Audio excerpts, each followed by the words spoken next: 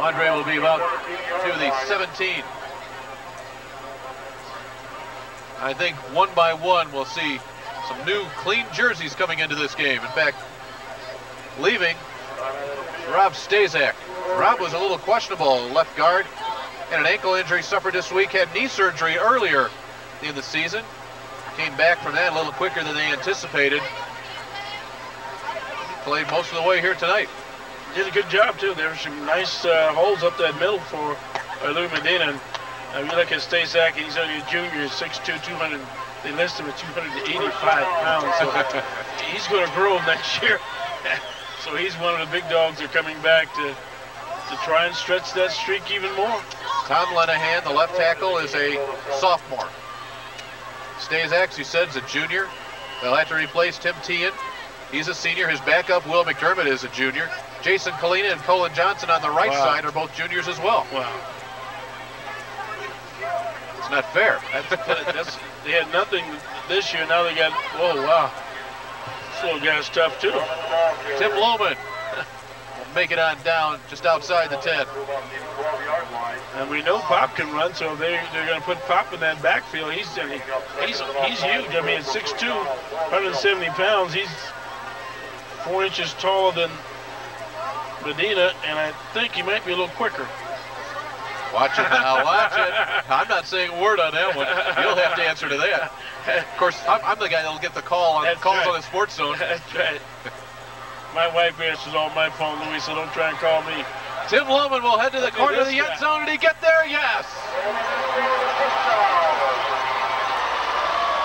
Wow. Tim Lohman's third touchdown of the season. And I'll tell you, that little guy, he just scooped too, but he turned that corner and it was nothing but dust and wide open field. Providence has pushed the lead to 46-0. Watch his cutback. He just spreads out and dances to the end zone.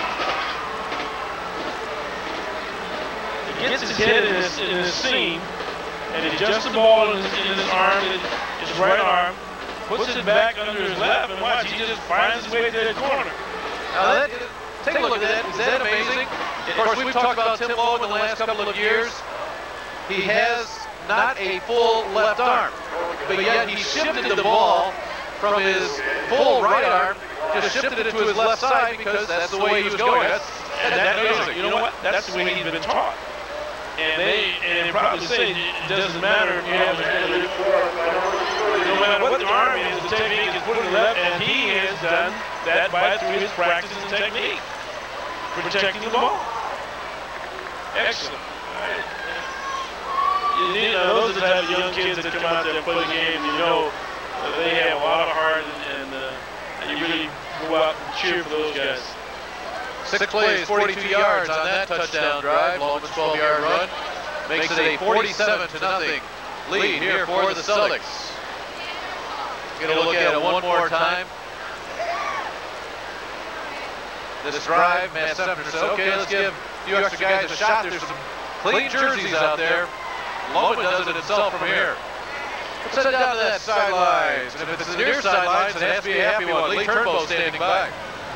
Thanks, Dave. I just came back from the Minooka sideline, and you know they're down 47-0 here in the fourth quarter. And the thing is, they're still battling, they're still playing hard. And this is a game that Minooka coach Dan Sharp, he takes a look at the films over the course of the winter. He's going to look at it and say, you know, we were playing with Providence in the first quarter, and with the secondary people coming back and their backfield coming back, hey, they're going to be good next year, folks.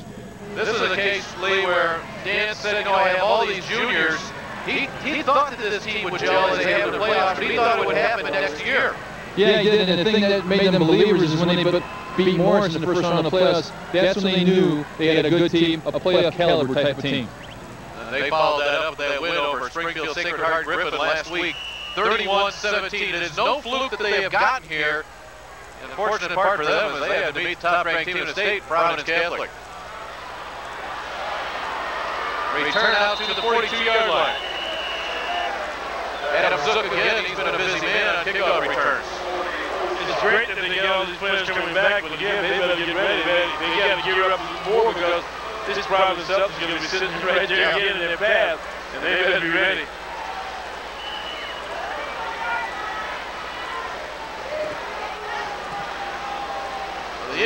like to score here. Their fans came out early. Providence fans were waiting for that guy to do something. All Robert Cruz did was engineer a 47-point night. So let's fumble the ball. Again, a lot of green jerseys. You can see the numbers on the jerseys. A lot of fresh players in there for the Celtics on the defensive side. Class 4A, the bottom half of the bracket is belong to Providence. The only question is, who's going to come out of that top one, Normal or Metamora? That ball game being played Saturday afternoon, and that Providence coaching staff will pile into the cards and head off to Metamora to catch the Redbirds. Normal survived a scare up here a few weeks ago, and they won late in the game against Oak Forest, so Metamora going into that ball game the favorite. We've got actually Class 5A locally as well. We haven't even mentioned this one tonight. Joliet Catholic Academy. They will play Rockton Hononegah. Rock Island and Mount Carmel figuring to outscore Rock Island in the bottom half, but Mac JCA and Rockton's undefeated, but you know what? They give up some yards on the ground, and that just happens to be the Hilltoppers' strength. Exactly. If James Randall is healthy and gets that ball about 30 times, he'll get his 200-plus yards, and they're going to need it. Hononegah has a great offense, but I think the Hilltoppers' defense will be ready for him. It should be a great game tomorrow afternoon at Memorial Stadium. And we remind you that our 6A playoff coverage will continue, and it will be live. This will be a game that we carried live throughout the entire Chicagoland suburban area. For 1 million people have a chance to see this one. The Lincoln Way Knights hosting the Palatine Pirates. That will be coming to you live starting at 5:30 Saturday afternoon to kick off at 6 o'clock, and during halftime of that game, we will have highlights of several of the other playoff games that will be played during the course of Saturday afternoon's play, including that Joliet Catholic and Rockton Hononegah game. So you are set for a late afternoon and early evening of football that could prove to be spectacular. Lee, can you imagine 1 million people and 500,000 will be on the sideline with you? That's about as many as on Sunday here at Providence. That's what I'm saying. You're used to it down there. I tell you what, that should be a great ball game. I tell you what, folks, you should get there about 3 o'clock tomorrow afternoon, because there's no way in heck you're going to get a parking spot over in Lincoln Way. The gates open at 5, so plan accordingly. And I tell you what, Lincoln Way Palatine, you know, the IHSA probably did a good job of seeding, and you know how much I love those guys, but number 1 and 2 team in 6A playing for a right to go to state finals tomorrow night should be a great one. And a number of people here tonight. I'd probably talk to more of our TCN sports fans tonight than in any single game this year, wanting to know, you know, that game's going to be on live tomorrow night. Yeah, oh, that's great. You know, when will this Providence game be shown? Oh, that's great. There's a lot of happy people in New Athletics. Timeout called on the field. It comes with 6 minutes and 11 seconds to play here. And we will take a break. Providence on top 47-0. They are just biding their time to hop on the bus and head to Normal. Lands a hard left hand inside. Riddick Bow. Andrew Galata.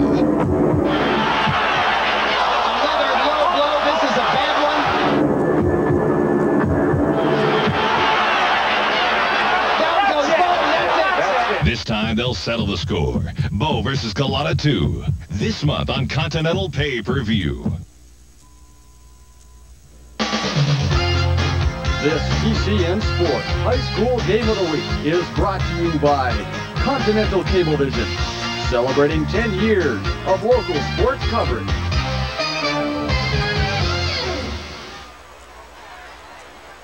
Happy you could join us for our coverage of playoff football here on Channel 3, along with Lee Turnbow and Mac McLaughlin. I'm Dave Bernhardt. Adam O'Reilly is the quarterback. You see him, number 12 there, talking to Dave Ernst. O'Reilly, 6 foot, 175-pound junior.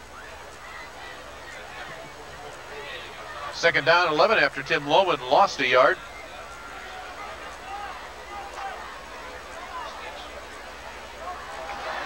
And they are in the absolute worst part of this field. It hasn't really slowed down that Providence Express, has it? 47 points on the scoreboard for the Celtics.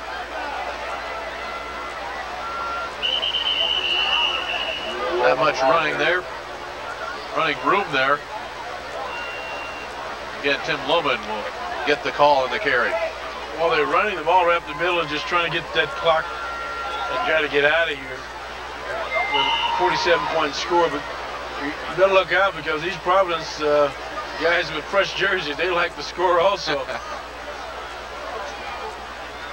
This field was resodded this past summer after it took a horrible beating last fall during the state playoffs with some crazy weather that we had at that time. I believe they'll have to get the greenskeeper out here to do a little work this coming spring and summer. It's destroyed. They may have gotten a break because the rain is predicted for Saturday. Of course, that will make our game tomorrow night, Saturday night at Lincoln Way, all the more interesting. And it would be nice to have AstroTurf, but for years games were played by high school players in mud and in the sun and the heat and the rain, so that's why it's a game that's outdoors and you play it. I've never played in an Astrodome or indoor dome, so I don't know what that's like for football. I know Lee has said many times that if he ever wins the lottery, he's going to build a dome. Build a dome, good for baseball, football, put it right here in the Will County area. It's like they said, will they come? Will they come to his field? O'Real with the handoff.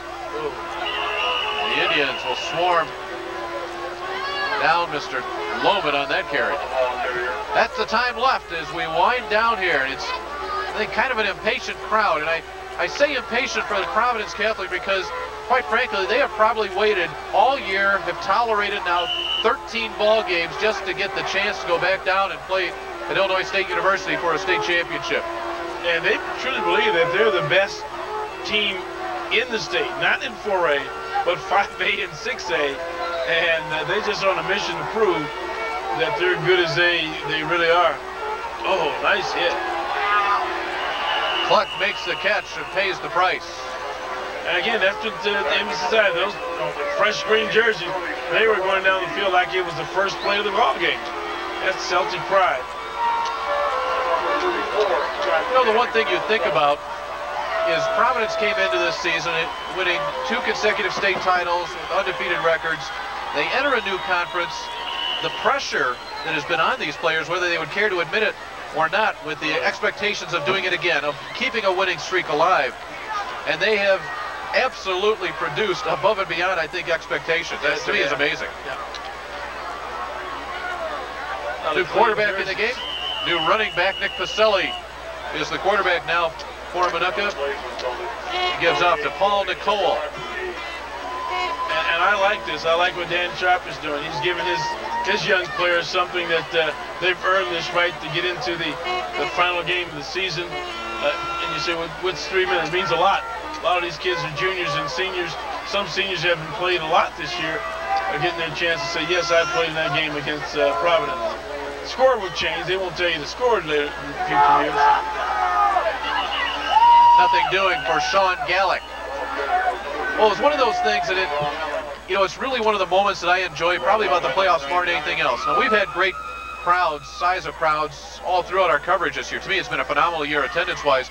But tonight, I happened to be walking on the field when Minooka made their appearance on the field. And the Minooka stands went crazy. You know, Providence came on at the same time. And it's just a feeling, whether you're a starter or a reserve, maybe you never play, but it's a feeling that if you're a high school player, you have to treasure that moment. And not many people get that opportunity. Exactly. And again, I can say this is like coming from infancy to your adolescent stage to manhood. Well, that's... Pacelli was down. Not too happy about the hit he took. But it goes back. Those people in Minooka now have a chance, opportunity. They've walked the path of the big dogs. And when you say that as an old cliche, is that you've got to walk that path before you can be successful. And find out the pitfalls. Well, the pitfall is that they've got to get a lot better to beat Providence Catholic. And I think that's what they're going to work on throughout the program to put those ingredients in there.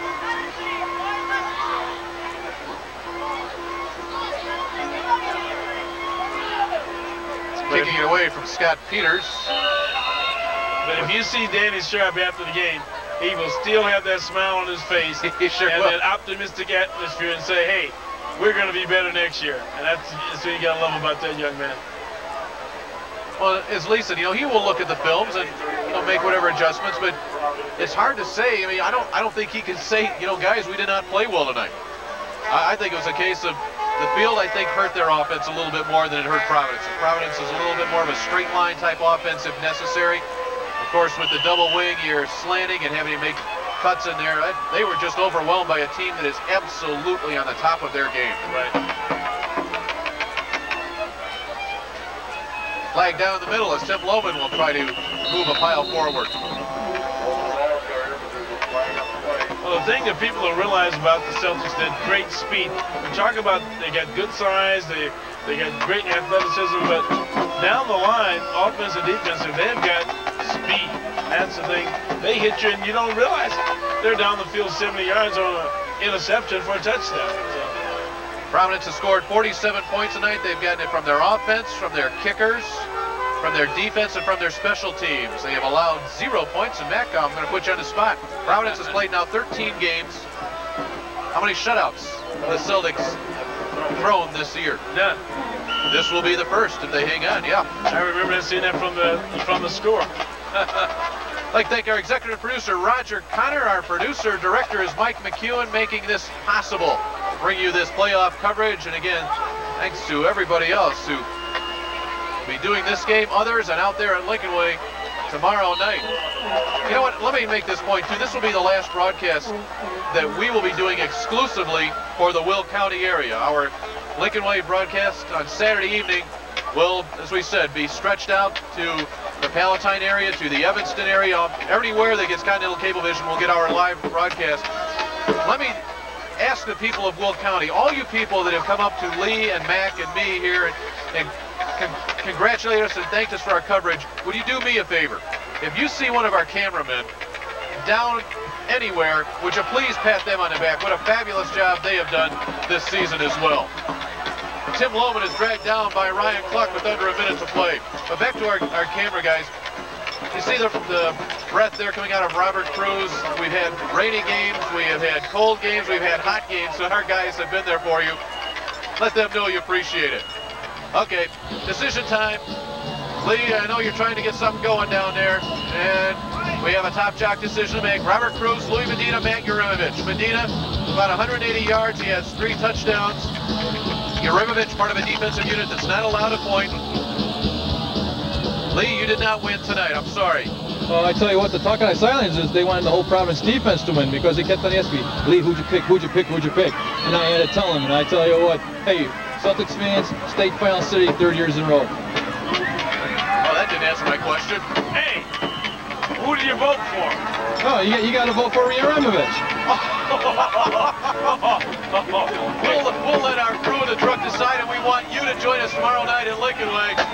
Providence Catholic, the winners here tonight, 47-0.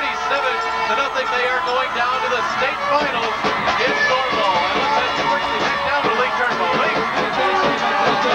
Bobby, 3rd year in a row, state finals. I tell you, the winning streak, this has got to be sweet, especially on your home field. I really wanted to go out on my last game as a Providence Celtic on this field, a winner, and I'm so proud of these guys. I personally was a little disappointed in my play, but that's why the guy next to me he's so good.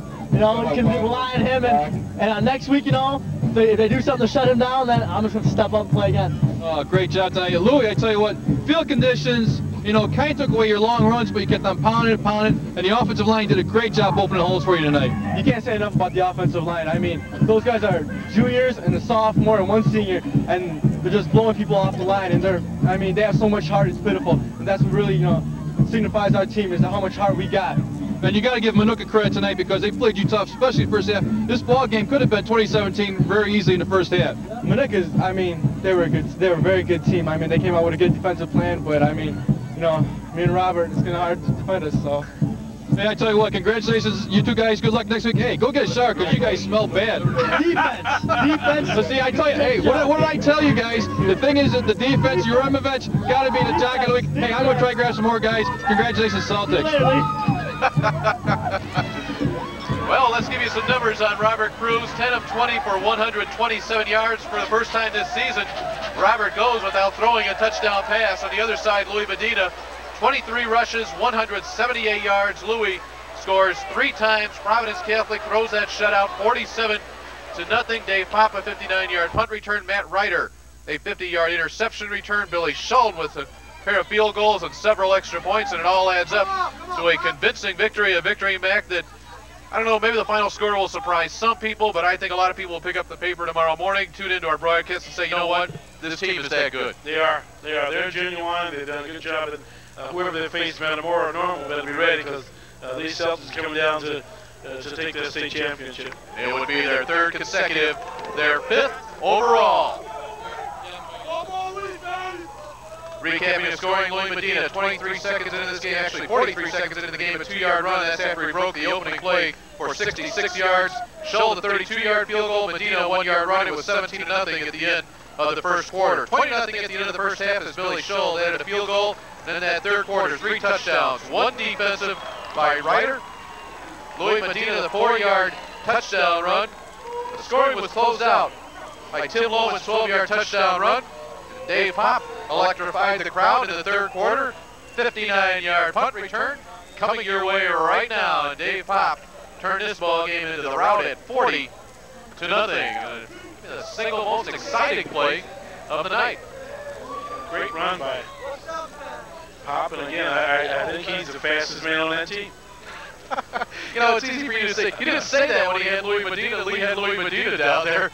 47-0, the final score here tonight. We're awaiting Lee Turnbow to grab a few of the coaches, players, or what have you, as Providence Catholic has finished shaking hands with Minooka. And again, we mentioned the Minooka Indians, and we would hope their fans as well would say, hey, you know, we can, in a way, just kind of forget about the result of this game. Let's remember the month of November that we had. Minooka had never won a playoff game in their history until they upset the Morris Redskins 29-28 in overtime, and then ended up defeating Springfield Sacred Heart Griffin last week to get themselves into this position.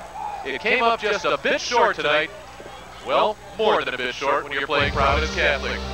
Final score 47-0 here in our TCN game of the weekend. A reminder, coming up live Saturday evening, afternoon actually, 5:33 game, 6 o'clock kickoff. We have that 6A semifinal live from Lincoln Way, the Lincoln Way Knights and the Palatine Pirates right here on Channel 3.